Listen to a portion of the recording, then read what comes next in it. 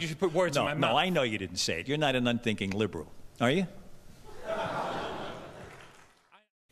But if by a liberal they mean someone who looks ahead and not behind, someone who welcomes new ideas without rigid reactions, someone who cares about the welfare of the people, if that is what they mean by a liberal, then I'm proud to say that I'm a liberal.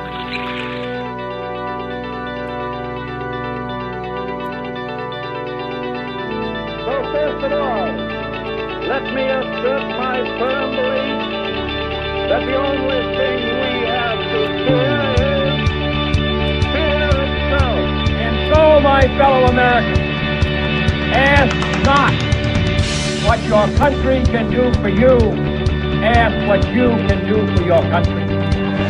Democrats believe we must be the family of America, recognizing that at the heart of the matter we are bound one to another, that the problems of a retired school teacher in Duluth are our problems, that the future of the child in Buffalo is our future. As we gather here today in this historic, magnificent building, the 50th woman to leave this earth is orbiting overhead. If we can blast 50 women into space, we will someday launch a woman into the White House. With the wisdom of our founders and the values of our families, America prevailed. With each generation going further than the last, America prevailed.